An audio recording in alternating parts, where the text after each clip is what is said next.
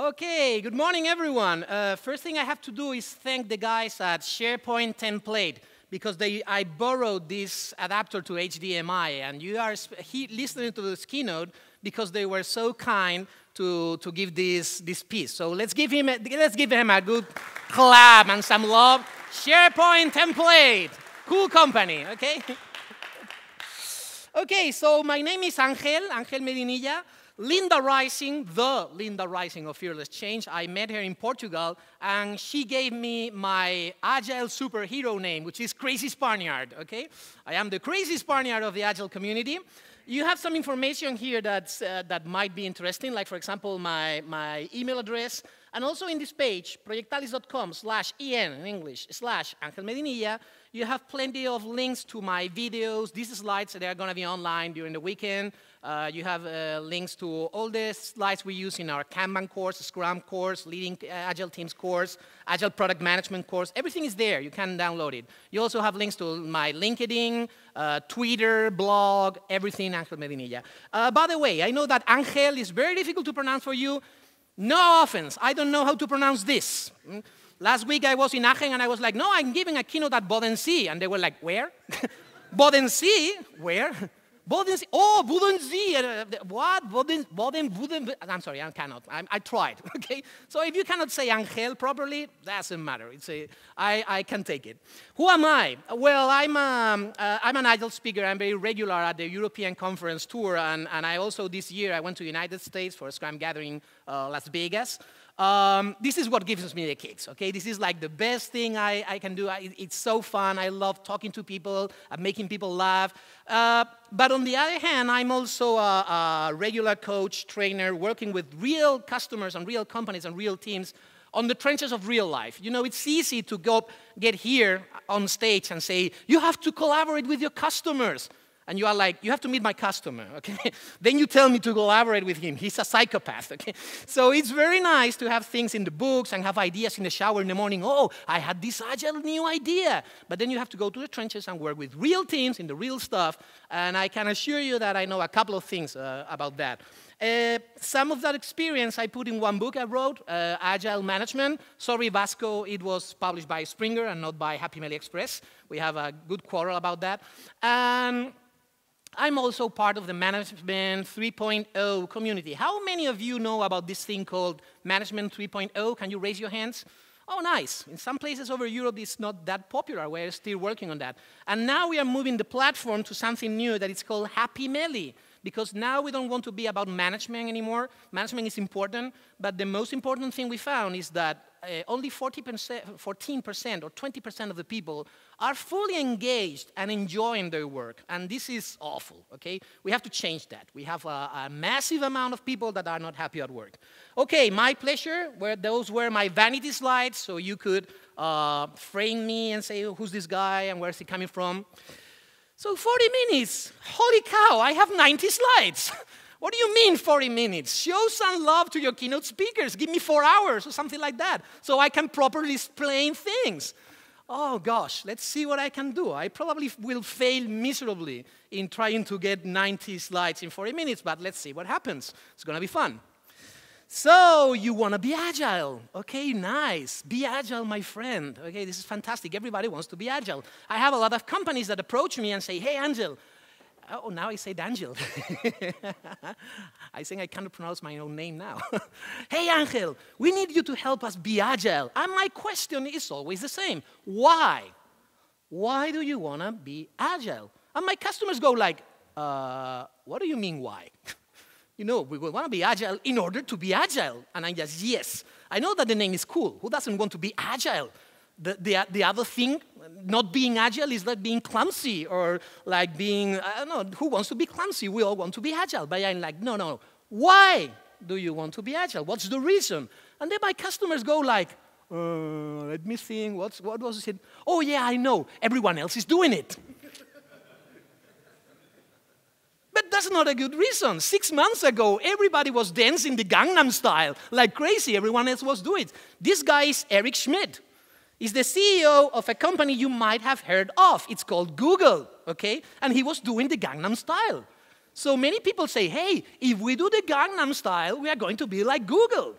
Let's put a Guitar Hero room. Yeah, great idea. If we have a Guitar Hero room and we let developers play Guitar Hero, we're going to be like Google. Huh? This is called the golf fallacy, okay? You study like the 500 most successful companies in the world, you study the CEOs of those companies, and you find that all of them play golf. So you're like, hey, let's make our chief executive officer play golf, and then we'll be successful. Correlation doesn't mean cause, okay? We Pastafaris know all about that. It's also known about us, let's jump onto it, okay? There's a train passing by, let's jump onto it. Everyone is doing Agile, let's jump onto it. Where's the train going? I don't know, but everyone else is doing it. Calm down, my friends. Calm down. Why do you want to be Agile? Think again. So we have been there. We have done that. It's the same management fads that we have been having all these years, like CMMI, this is the thing to do right now, or project management body of knowledge, or software engineering. We have been talking about that, the ideas of Tom DeMarco in the 80s. Later on, he said, you know what? I was damn wrong. Okay, I'm sorry, guys. I was wrong. Yay, Tom DeMarco.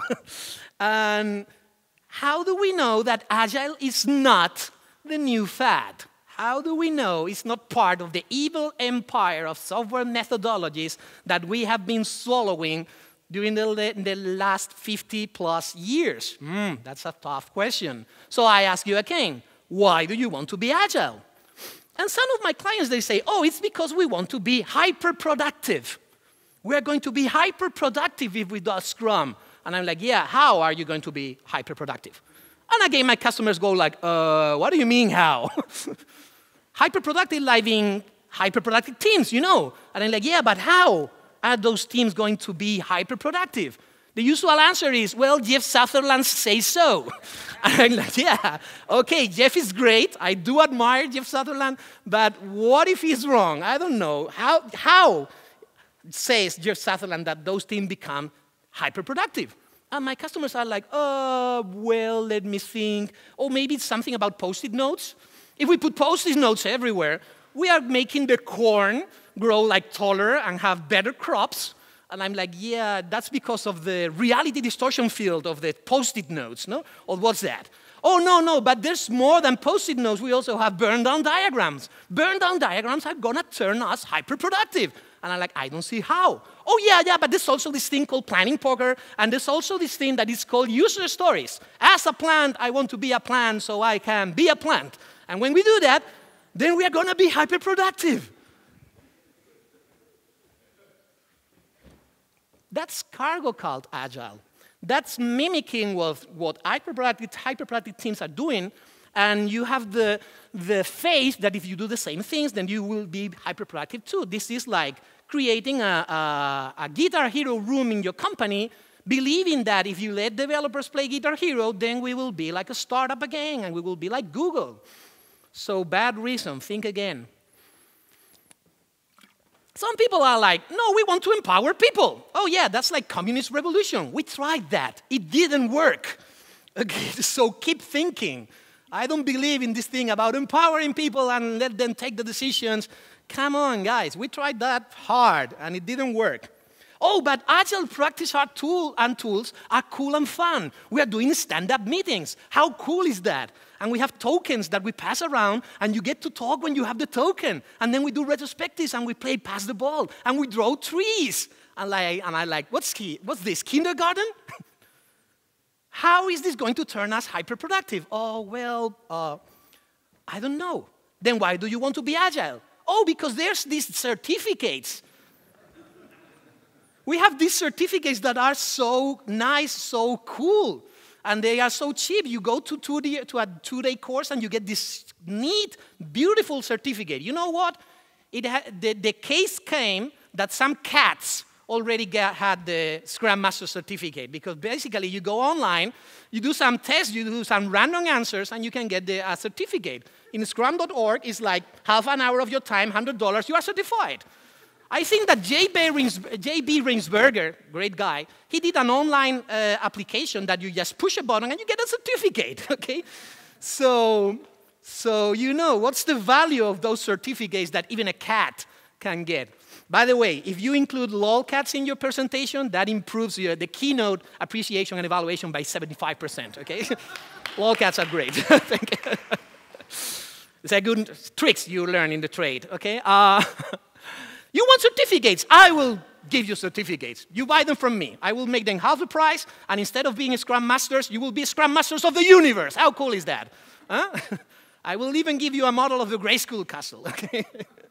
Or we can start a decertification program. I will decertify you, and then you will be able to decertify others for a fee, okay? Good business for everyone. So that's what you want to be agile about? We have an upcoming portfolio of certificates. We are going to be selling the Certified Scrum Mom certificate. How cool is that? You're going to be the mother for the team. What's happening here?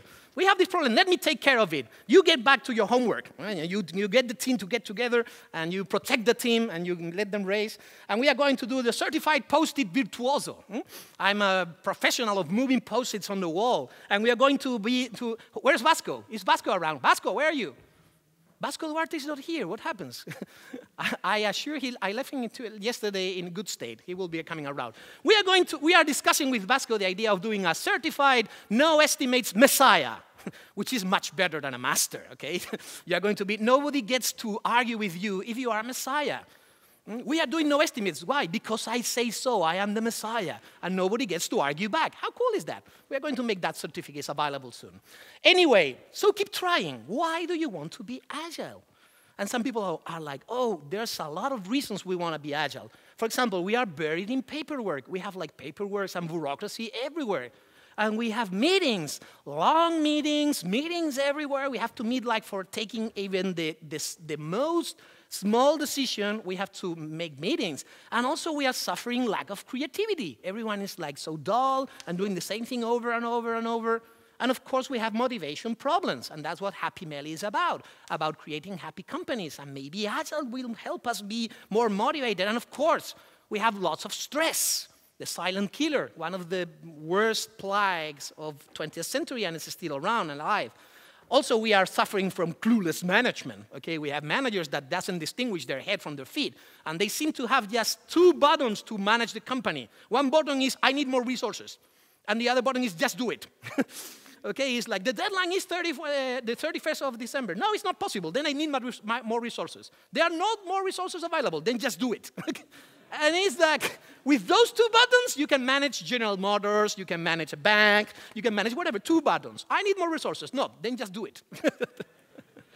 Really? You went to a master class and you take 30 years of study, 20 years practice, and you ended up with two buttons in your desk? Oh my God.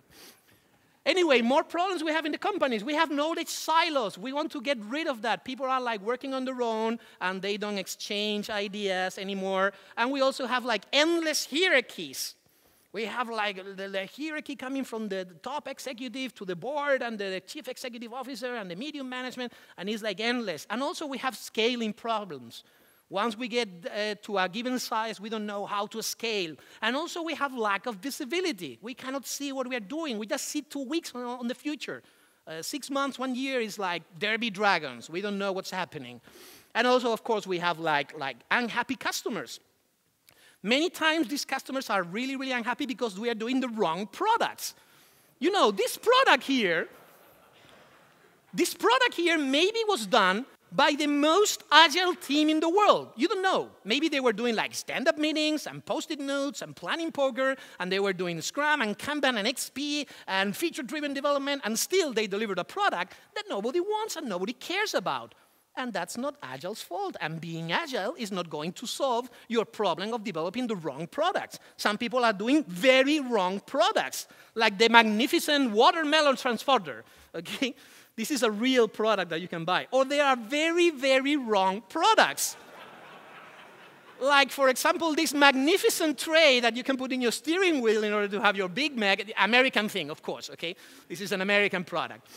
Or there are very, very, very wrong products, like our dear friend Clippy, the office assistant, died 2004. It seems like you're writing a document. Do you need some help? Fuck off. So yeah, we're going to be agile. Maybe the Clippy team was the most agile team ever. You don't know, and Agile didn't solve that. Okay? So wrong reasons. These are not problems that you are going to solve. These are symptoms of something more profound. You are looking at the symptoms and you wish, or you think, or you have some faith that Agile will solve everything and will solve all that. But you don't have a clue on how it's going to happen. So, wrong reasons. We have to keep thinking. In order to make it worse, I'm going to give you some facts about what does it mean to turn agile and to be agile. Fact number one, agile is hard. It's damn hard. Agile transformation, fastest thing that I've ever seen is like 6 to 8 months to start seeming an agile company, and that's with the full support of all managerial levels, the owners of the company, all the teams, everyone on board. You need like 6 to 8 months of real chaos, of transforming your business. Most of the time, the most successful transformations that I've known have meant that 20% of the people left the company. Ken Schwaber agrees on that. If you have read Enterprise Agile, or Agile Enterprise, I don't remember the title, he says that in any agile transformation, real agile transformation project, you should be willing to let go 20% of your people. And if you understand the Geoffrey Moore's and the other guy, I never remember his name, the crossing the chasm diagram, 20% of the people, they are laggards. They will just resist any kind of change. And it's not possible to work with those people. There's no sense on arguing with those people. So probably it will mean that you will have to let go a lot of people that are not ready to work in an agile way. And they are not willing to do that. Another fact is that agile is going to piss off a lot of people. Do you know about this thing, the Programming Mother F manifesto? How many of you know about that? Raise your hands. Some of you, okay? This is the Programming Mother F manifesto, okay? And it says something like, we are a community of Mother F programmers who have been humiliated by software development methodologies for years. We are tired of XP, Scrum, Kanban, Waterfall, software craftsmanship, also known as XP Lite, and anything else getting in the way of programming Mother F. Okay, people are really, really tired because they don't see the point. We are telling them, go to meetings, do stand-ups, use Post-it notes, play poker, and they are like, why? Oh, because it's going to turn us hyper-productive. Why? I don't know. Keep doing it, and let's see what happens. We don't know the reasons. We don't understand. So people are really getting pissed off. More facts. Agile, it's scary. It will scare the bejesus out of many people because the language, the terminology is so damn wrong. We should have better marketing. Like, for example, certified Scrum Master, that's great marketing. But when you start talking about no estimates, a lot of people get scared. But I need estimates. So if we do Agile and I have no estimates, how can I meet deadlines? No, you don't care about deadlines anymore. What? And they start talking about self-organizing teams and panarchies. Tobias Meyer is talking about panarchy and sociocracy in the company, like everyone is participating in the decisions. And you talk to managers and you are like, you have to let your developers decide the future of the companies. And they are like, what? Yeah, you have to let your developers decide the future of the companies. And the manager says, my developers? Yeah, you have to let your developers decide the future of the company. And the managers go like, have you seen my developers? It's scary, okay? There's a lot of terms like there's no career path. You are all team members. No more analysts, no more DBAs, no more testers. And they're like, yeah, but what about my career path? No, there's no such a thing as a career path in Agile. So this is really scary. And they are like, no, I don't want to do that. Of course, there's a lot of misinformation in these terms.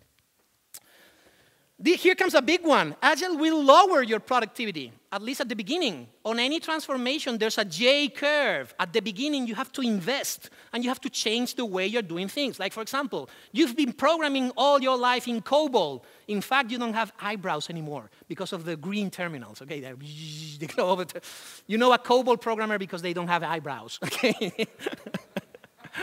And you have been doing COBOL for your whole life, and then you have to switch to Java. So on Monday, we start doing Java. So in Monday, you know, Java is like more flexible. You have frameworks. It's more productive. So you turn off COBOL on Friday. You start with Java on Monday, and everything is like better, no? No, it's like hell. You don't understand anything. You don't know how to do things. You don't know how to program. You don't know how to create new things. Every single time you introduce some change in the system will lower the productivity. And then we will start ramping up until we raise a point. We meet a point where we have the same productivity that we had in the last system, in the previous system. And that's fantastic because that's payback, break even, I mean. Okay? And if you go on improving, then you will have a better productivity and you will start paying off the debt of introducing a new system, a new framework, a new tool, a new idea. But there's not such a thing as instant improvement. That's an infinite velocity of improvement, and the universe doesn't like infinites, okay? Bad things happen when you count on infinites. So at the beginning, when you start an agile transformation for some time, it's gonna be like lower productivity.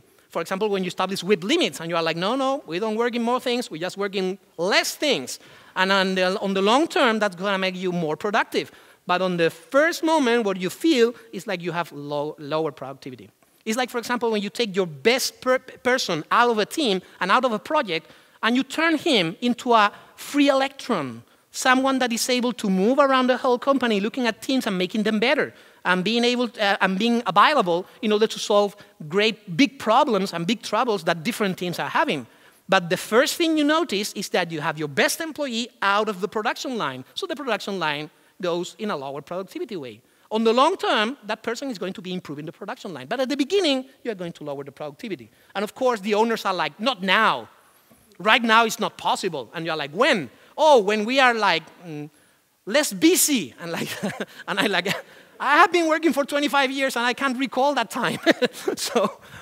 so yeah, it's going to lower your productivity at the beginning. It will challenge the corporate culture. It will challenge the status quo. Some people will challenge the way that top management, owners of the company, middle management are doing things, and they are going to say, that's not right. That's not the agile way of doing things. And that's going to be a conflict, and we are so afraid of conflict. It's also going to ask for things that right now seems impossible. It's like when in Toyota, they had this problem in the production line. We were talking about that this morning in the breakfast. They had this problem that every single time they wanted to change from the production of one car to another, they have to change the molds, the dies, okay? And the molds were things that were pressing metal down and creating the frames for the cars. And in order to change that mold, they needed 1.5 days because it was like something that weighed tons, and you have to take that out, put another mold, and then you had to adjust it millimetrically, manually, and it took like 1.5 days. And it was so much time. Toyota wanted to create small batches of products, like 100 cars, instead of 10,000, Detroit style. And they couldn't because of this problem, and it seemed impossible. And then I believe it was Sakichi Toyoda, Shigeo Shingo, and Taichi Ono. They said, you have to be able to do that in 1 minute, in single minute. And at the beginning, they dropped that to 10 hours. And it was amazing, but they say, no, it's not enough. You have to bring it down to 1 minute. And it seemed impossible. But still, they managed to bring it down to 9 minutes. And they changed the face of the world, basically. There's this story about Steve Jobs talking to the guy that was responsible of the boot process of the Macintosh. And he said, hey, the booting process of the Macintosh is taking 2.5 minutes. That's too much. You have to make it like in 30 seconds. And the engineer said, that's not possible. And Steve Jobs told him, what if there were human lives in how do you say that? In stake. And he was like, no, don't be extreme, Steve. There are not human lives in stake. And they were like, yes, they are. Because there are some people that are booting the machine 3 times, 4 times a day. And that means that they are losing 2 minutes every time. That's 8 minutes every day. And you have like 2 million people doing that.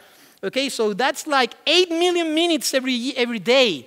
Okay, and that's in a whole year is several lifetimes. And he was like, oh, I never saw it that way. So he was able to bring down the booting process to 10 seconds or 15 seconds or something like that. So Agile will ask for things that right now seem impossible. Also, your people is going to be asked to retrospect and to plan, to do team planning and team games. And they have to play power planning poker, and they have to write tests and automate tests. And they will be asked to do continuous integration. And there are a whole lot of things they have to start doing instead of just working. They are like, why are we spending time doing retrospective instead of being in our places working? This is additional work. And you have to tell them, no, this is not additional work. This is the work. You have to tell your people that they are not paid to program. They are paid to make the company successful in any single way they can think of.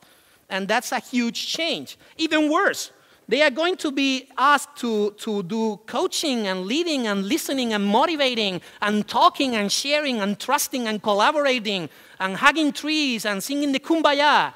And you know, if you know some software developers, which I happen to know some of them, they will go into computer style. I'm sorry, Dave, I cannot do that.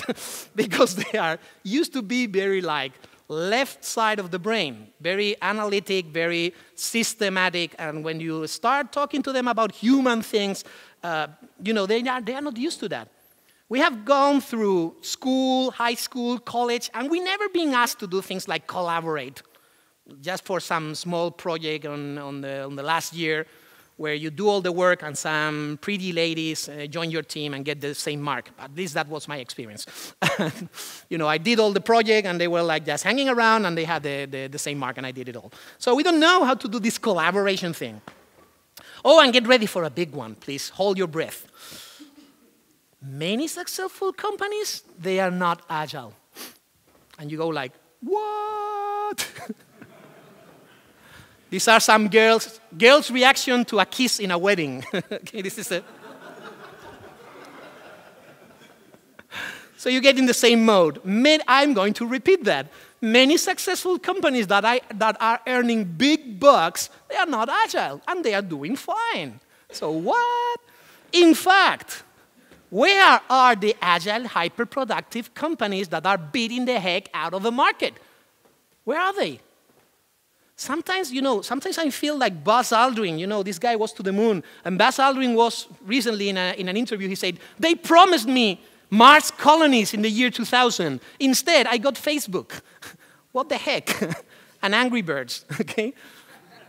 You know, in the 70s, we were able to go to the moon with a computer that had 64K memory. Right now, we have thousands of times that capacity in our pockets. And what we do, instead of throwing things to the moon, we throw some birds to some pigs. Okay? That's what we do with the huge processing capacity that we have in our pockets. This is so depressing and so disappointing. And I feel the same when I say, hey, when we started with Agile, they promised me hyper-productive companies. Where are those hyper-productive companies? Show me them. I'm sorry. Show me the money. Okay, do you remember this movie? Tom Cruise, show me the money. And we never talk about the money when we talk about Agile. We talk with the teams and we're talking about planning poker and stand-up meetings and TDD and BDD and XDD and a lot of things that end in DD. But how often do we talk about the money? I think that's the reason that many people are already leaving the Agile ship. Now, the post thing is to pose yourself as a post-Agilist. How cool is that, okay? No, I'm not into that Agile thing anymore. Agile is something about selling certificates and management consultants and consultancy gigs and training business. I'm a post-Agilist. I'm past that, okay? So we already have people leaving the Agile ship, and you want to be Agile now. Who cares? Come on, wrong. Let's go to something else that is not Agile. Agile is already sinking ship. So let me ask you again, why do you want to be Agile? Right now, everyone is like, wow, you're breaking my Agile toy. I was so happy coming to this Agile conference, and now you tell me that Agile is not worth it. Okay, right now, this is like the worst Agile keynote ever, I know. So please remember the lolcats. Lolcats are fine. Please remember the lolcats when you do evaluation of the keynote. Okay, in order to have some better evaluations, but just for that, let's give you one good reason to be. Do you want the previous slide? Okay. This is going to be awesome. I want that picture. So let me give you one reason, one good reason that you want to be Agile. Survival. Survival is a good reason. Not planning poker, not post-it notes, not fun, not stand-up meetings, not BDD, TDD. Screw BDD. Screw Scrum. Scrum is not important. Screw Kanban. Kanban is not important. The important thing is survival. Even if you don't make money, the best goal, the main goal of the company is survive. In order to do that, eventually you will have to make some money. But making money is not the only goal. You can make a lot of money in a quarter and then go bankrupt in the next quarter. So the ultimate goal of a company is survival. If you want to convince your managers that this Agile thing is worth it, you have to talk to them in their language. And you have to talk to them not about Post-it notes and planning programs, stand-up meetings and BDD and TDD and continuous integration. They are like, yeah, new toys. No, you have to talk to them about survival of the company. Survival is a matter of adaptation. This is a cool picture I took this year in New York in the Natural History Museum. Okay? And they have this scene where you see a predator here, and there's some form of animal fleeing, and it's called the Great Race. And it says this chase took place in North America 14.5 million years ago. Amphision, a meat-eating relative of bears, pursues a small antelope-like plant eater, rhinoceros. And it says, who won? We can't know. But we do know that over generations, competition between predators and prey can make both of them faster and more agile. And I was seeing that and I was like, ooh, I have to use that in a keynote. So here it is, bring to you. So yeah, we're talking about survival, and survival is a matter of adaptation. Why do we need to adapt? Well, first of all, there are new species arriving. We have very bad, mean guys that are arriving to the market and are a menace. They are threatening our position in the markets and our way of living. Yesterday, Vasco said something really interesting, that was that companies, big companies right now, are designed to work in order to maintain the lifestyle of those managing the companies. That's a wrong goal. And of course, the people that prosper in that kind of environment are the ones that still maintain the cycle going. But if you just center yourself around your belly button about our lifestyle, our company, our product, you are maybe not seeing the guys coming from China and from other places that are really, really threatening our existence and our survival. Also, there's changes in environment. Environment is changing, technology is changing, market is changing, consumers are changing. And if you don't adapt to that, then you're going to fail. You're not going to survive. Deming said, survival is, you don't need to change. Change is optional. And also survival is optional. If you don't want to change, that's okay. You don't have to survive. But if you want to survive, you have to change and you have to adapt. Okay? More reasons you have to adapt. Faster product cycles. When you were, General Electric invented something that they called yearly budgets. Have you heard about that? The yearly budget? It takes like 30% of the management time over the year, managing the budget and creating the budget. And of course, it's all a full lie, okay? We can talk about the beyond budgeting movement and things like that. But when General Electric created the yearly budget as a management tool, they had product cycles and market cycles of maybe 5 years. So they were doing cycles, 4 or 5 steering cycles over any product cycle, market cycle. They didn't worry about something happening in the next 3 months or in the next 6 months. But right now, if you just turn around for a year or 2 years, then something called Facebook appears and gets 50 million clients. Or maybe something called WhatsApp appears and in a year gets 200 million clients. So you cannot just stay doing the same thing because the market is changing so fast. Also, globalization. 20 years ago, if you were doing software in Spain, you were basically competing with the big guys, which were like 3 or 4 guys working for banks and huge companies. But you could make some software for small, medium companies, and your competitor was some guy on the other side of the street. Right now, you are competing with people all around the globe. We have commoditized software. You can buy software anywhere. It's not a problem. This is 2004, and these were the most big companies in the internet in 2004. 6 years later, all the red guys are out of the game, and you have new guys, new kids on the block. And for example, in 2004, you can see that you had one Chinese company here. And when you see 2010, you have Chinese company, Chinese company, Chinese company. So they are like competing with us and getting more and more market. So again, this is a matter of survival. Many of you think like, oh no, but we are big enough and we are market leaders. Yeah, all these guys thought the same, okay? Kodak was market leader and is deceased. Pan Am Transworld Airlines, 3 witches airborne. You remember that? 3 witches airborne in one of the Terry Pratchett's novels. TWA, they don't exist anymore. There's no Pan Am, there's no TWA. They were deceased. Hammer, deceased. Lehman Brothers. And Lehman Brothers was like too big to fail, okay? When the subprime mortgage bubble, they said, okay, we are too big to fail. The government won't let us fail. Fact number 1, because if we fail, we are going to produce some worldwide chaos. And they were partially right. Okay, so there were bigger guys than you that have already ceased to exist because they didn't adapt to a changing environment, to a changing technology, to a changing competitors.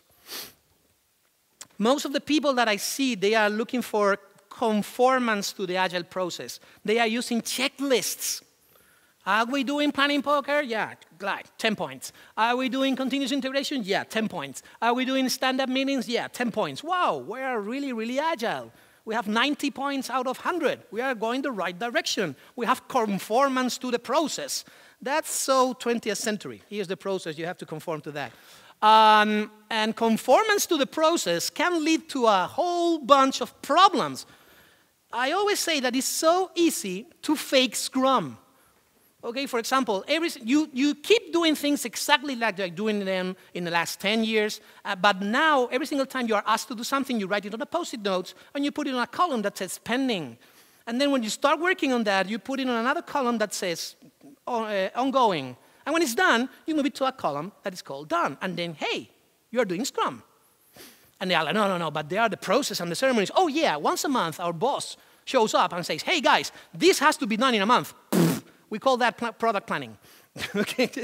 And then once every month, after the release, when all hell breaks loose, we go to a pub, we order some beers, and we are like, dude, this place stinks. And we call that retrospective. Okay, so now you're doing the whole Scrum process, 99%, and still you are not agile. You have conformance to the process, but still you are suffering of no coordination, wrong products, cargo call, low productivity, long lead times, lack of business alignment, no clear results, bad self-organization everywhere. So if you are polysymptomatic, if you have all these things like low morale, bad motivation, stress, lack of visibility, all the things we are discussing, you are probably doing it wrong. Like this guy here trying to get that fire off, okay? You are doing it wrong. Hey, Bob, what? Maintain that hose, okay? Final message. True Agile is not about conformance to the process. It's about delivery. Delivery is, for me, the heart of Agile. If you are doing, I was with this company that they were saying, no, we are very agile. We do a release every 2 weeks. And I was like, whoa, that's impressive. But tell me something, what are you releasing in this cycle? And they said, oh, it was something we started 1 year ago. So yeah, we are releasing things every 2 weeks, but we started them 2 years ago. So when I say delivery, it's not only delivery every 2 years. Frequent delivery is not only the point. You can be frequently delivering something that nobody wants, okay? So it's delivering the right thing and delivering it fast in proper product cycles and market cycles. True Agile is also about learning. If you are not learning, you are doing it wrong. I see people doing the same retrospective over and over and over and over. I call that Groundhog Day retrospective. Do you remember that movie where he was doing the same day over and over and over? Okay, that's Groundhog Day. And I see the same. If you are not learning, if you are not adapting, if you are not changing things, if you are not improving, if your company is not changing, then what the hell are you doing that you call that agile? Please don't call it agile, call it something else.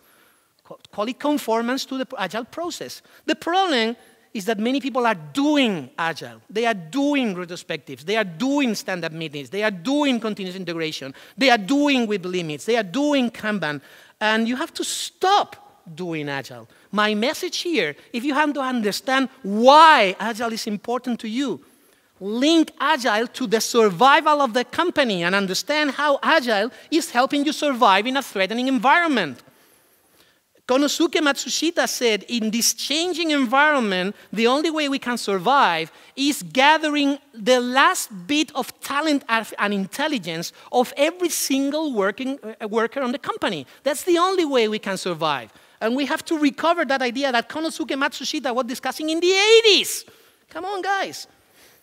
You have to stop doing Agile. You have to embrace being Agile, living by the values of Agile, creating Agile cultures, living the culture, changing the company, empowering the teams, having courage, questioning your managers and questioning the things that we are doing that go against the survival of the company. And we are just doing that in order to preserve the lifestyle of the people managing the company. We have to create a culture of improvement. We have to create a culture of quality. We have to create a true culture of customer collaboration and customer focus. You know, all telecommunication industries, they are like, we are customer-centered. We love our customers. We are about delighting customers. Yeah, I tried your customer service. So stop bullshitting me. So, what's the meaning of being Agile? Uncover better ways of delivering great products. It's not about developing software. Developing software is good for 2001 Agile Manifesto. Right now, we have to think beyond that. It's not only about the software. Software is waste. Lines of code is waste. You don't want double the lines of code, triple the lines of code. You want as few lines of code as possible. So it's not about developing software. When they said developing software, they were talking about delivering great products the right way. So Agile is about delivering great products, finding better ways of delivering those products, then do it and help others do it. Or in other words, get funky and then let others find the funk. Thank you so much. That was my keynote. Yay, 41 minutes.